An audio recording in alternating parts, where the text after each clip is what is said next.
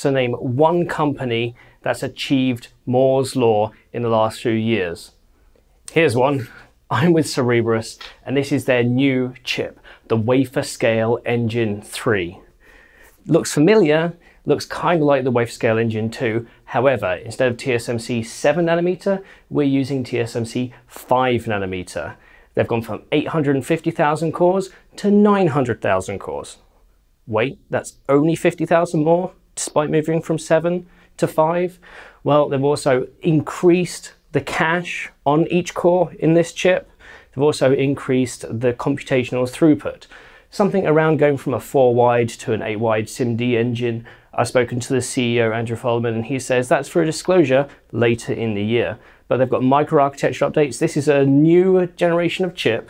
Looks kind of like the old one, but it's meant to bring in a lot more performance. So other specifications, we still have the same 46,225 square millimeters. This is the biggest chip on the market. It's actually, all of these are reticles, and what they do is they do cross-reticle stitching. So this acts as one big chip. Now, you're perhaps thinking, but Ian, defects are a thing. Well, they have an extra 1.5% of cores on this chip that are redundant, such that if there is a defect in a core, they can simply route around it. And it is that easy. It means that they have a yield near 100%. Not exactly, sometimes you may get defects where you really can't have them, but the idea is that there's redundancy built into this design. Transistor count. Now, we've seen companies talking about 1 trillion transistors by 2030, by the end of the decade. This has 4 trillion. We're already here. Now, yes, it's the size of a dinner plate, and it is kind of tasty, but we have a 4 trillion transistor chip. Memory, we've also got an increase in memory. We're going up to 44 gigabytes of on-chip memory, and then potentially petabytes of memory off-chip using the MemoryX and the SwarmX ecosystem that Cerebras has built up. You have a memory bandwidth of 21 petabytes per second and a fabric bandwidth of over 200 petabytes a second, or 214 petabits per second. I'm just looking off screen to my notes here. But the point is that this does 120 petaflops of AI compute. In this context, we're talking about FP16, BF16. This chip also supports FP32 and Int8, so standard data formats for AI. They also have a custom FP16, a Cerebras FP16, for the clients who want to go down that route. So this is Wafer Scale Engine 3. Now, one of these chips is expensive, but it's going to be the same cost as the Wafer Scale Engine 2. Cerebras are saying that in terms of large language model training, with the increase in cores, the increase in frequency, and all the additional things to do with the core and the cache sizes, they're offering double the performance, generation on generation, for the same cost.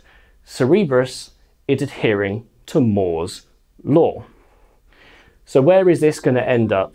They've already got one deployment with G42, their strategic partner in healthcare. That's a 64 Wafer Scale Engine 3, CS3 system that's being built here in the Bay Area.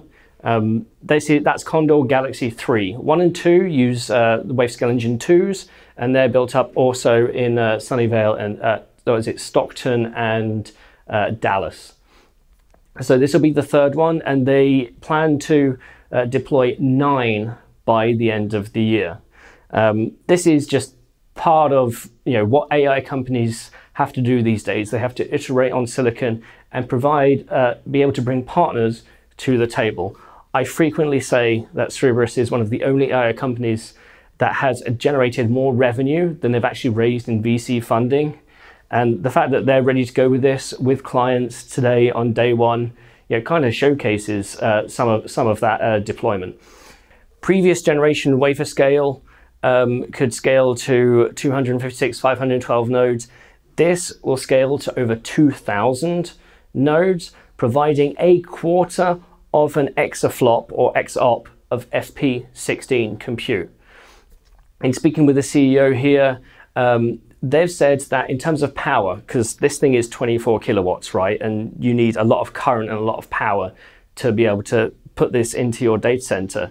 They say for a 64 chip supercomputer, you need to allocate about 2.5 megawatts. So if you do the full scale out of 2096 of these systems, of this Wafer Scale Engine 3s, you're looking at around about 80 megawatts, which rivals some of the largest supercomputers that are currently being deployed today by the national labs. A couple of final things to note here is that with this Wafer Scale Engine 2, they are using AMD EPYC processors as the backbone to power, the storage and the memory deployment and everything like that. But on top of that, we're looking at what it takes to train the largest models. The reason this thing exists is to eliminate the GPU to GPU bottleneck in lots of large language models today, especially when you scale up how many parameters these models need.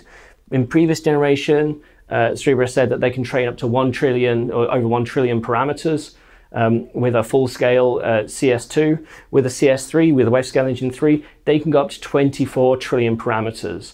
However, the beauty of this design, as explained to me, the Luddite, you can technically train a 24 trillion parameter model on one of these things. All you need is the chip, and you obviously need the memory to support a 24 trillion parameter model. Is it going to be fast? No. But what it does allow you to do is debug. So if you are an engineer working on that sort of scale of system, having hardware that can do it without needing a full massive supercomputer, without needing 30,000 GPUs in order to just simply test and debug is vital. You've heard of the phrase fail fast, fail often. Having hardware that can support the size of 24 trillion parameters and being available to engineers to do that is, one of the benefits of having a chip like this. Now, a little word about Cerebras' business model. Again, discussions here with the CEO. He was saying how their offering is twofold. You either can buy the systems for on-premise solutions. So you literally get a 15U, all you need to do is plug in power and Ethernet. It's got like 1.2 terabits of Ethernet. And as long as you've got enough power in your rack and you can support it with the rest of the infrastructure, then that's fine. The other side of the business is that Cerebras is actually a cloud company. So if you want to rent time on one of the Wafer Scale engines, whether it's a 1, whether it's a 2, whether it's a 3, you can go to Cerebras and say, I need this amount of time, I need this amount of chips, and they have the facilities to do that. One of their biggest customers, again, speaking about this G42, this strategic partner, those systems are being stood up by Cerebras and they're being run and managed by Cerebras. But G42 is the client that technically owns them and has priority on them. When G42 doesn't need them, those resources are being sold back to other cloud customers. And this is the business model that Cerebras sees moving forward. There's some HPC business that's mostly on premises, and some of the security and defense and some of the medical stuff which needs the data to be on site and secure. They like on-premise solutions. However, some of the work they're doing here is to enable some of that security end-to-end. So medical companies like GlaxoSmithKline can do some of that work on the cloud without needing to have a system locally within their infrastructure. Now, the other announcement today by Cerebras is a partnership with this company, with Qualcomm. Now, I've spoken about Qualcomm a lot in the past. Full disclosure, they are a client of mine. But this is their data center inference ASIC. This is their chip that they put in the data centers in order to do inference on AI models. The AI 100 was first launched, 3 years ago now? The AI 100, and this is the Ultra model, which they announced back at Supercomputing 2023. Qualcomm have been very quiet about this chip, about where it's deployed, who the customers are. We've got some insights into the architecture, but really the announcement today is the collaboration between Cerebras and Qualcomm. The Cerebras chip is focused on training because it's big and it eliminates some of those training barriers for chip-to-chip connectivity. that's where it plays that's where it has the biggest benefit in the ecosystem. You can do inference on it, but it's more cost effective as a training chip. Now, as we look at the ecosystem of AI workloads, you have training and you have inference. Training is a big, bulky workload with very defined parameters. You need this many tokens and your model's going to be this size. Well, inference is a lumpy workload. It depends on the number of users you have. It depends on the number of tokens you need. It depends on the time of day. It's very scalable. And ultimately, long term, the belief is that the money in machine learning is going to be heavily weighted towards the inference. When we get the models to do what we need to do, and then the business model comes around it, the revenue is going to be on the AI inference, because that's the endpoint for all these models that are being trained. So you need a dedicated data center inference chip in order to do that. As a result, Cerebras looked at the market and said, well, what chip works what inference chip works well with our training chip? And they settled on Qualcomm's AI100 Ultra. Now, the goal here is that with the software packages they've co-developed, you can go and train a model on a Cerebras Wafer Scale 2 or Wafer Scale 3.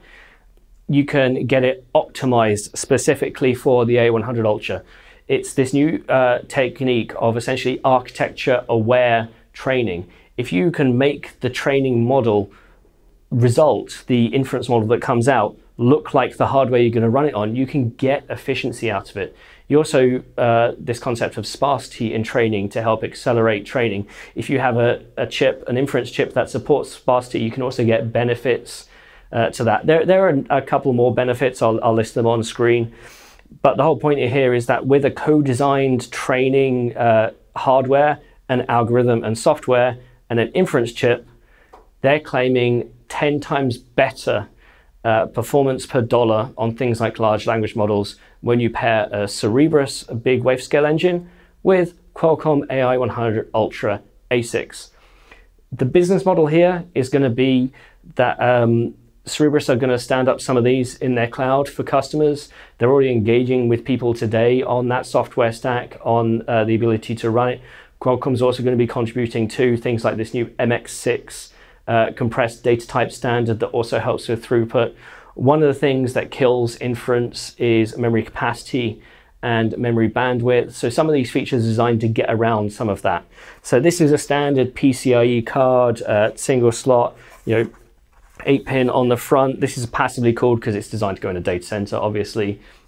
And you stick 20 of these in a standard HP or Lenovo chassis, and away you go, and that's your inference workload, designed to enable low latency from that big training workload to something that's a bit more scalable. I'm really glad that we're hearing more about Qualcomm's AI deployment, because we really need to hear more about it. And for Cerebras, it makes sense. They're a company that are focused on training for so long.